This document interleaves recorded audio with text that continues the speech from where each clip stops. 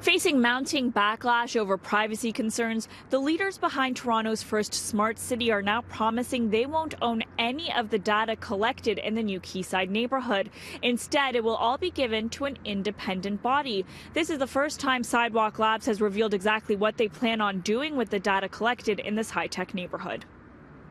I think the fact that we're being so clear that we do not want to own the data, that it should be held by this independent body, this Civic Data Trust, I think that hopefully will allow people to see that our intent here is to build a really great community. Do we know who's going to be sitting on the governing body of this trust? We think the key to that is that it's independent, that it's not controlled by any company or any one body, and that's something we look forward to discussing with all the experts over the coming months.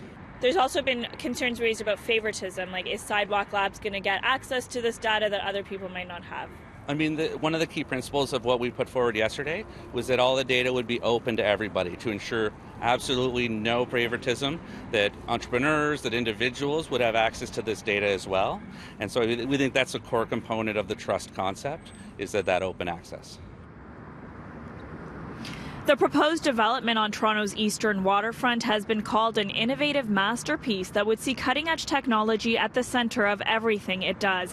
But the project has faced hurdles. Waterfront Toronto and Sidewalk Labs, the leaders behind the project, heavily criticized for their secrecy around what will happen to all this data. Critics say even given this latest development, it's become far too difficult to trust these companies. It's a rushed sort of panic response to the fact that public sentiment is going down fast about this project. They've been asked questions for about a year about what to do with data, and I think there's been no answer until now, and now this has become such a problem that they had to respond. So they just knee-jerk defensive reaction. Here's something. Now, there have been several high-profile resignations over this issue, including one earlier this month when a tech leader wrote a scathing letter on her way out. Today, we asked Sadia Muzaffar exactly what she thought of these latest developments. And she wrote to us that Sidewalk Labs continues to assume privileges that the residents of Toronto have not granted them.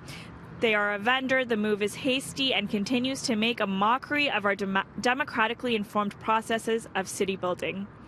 Sidewalk Lab says none of these proposals are fixed or final. In fact, they have to go through several consultations down the road.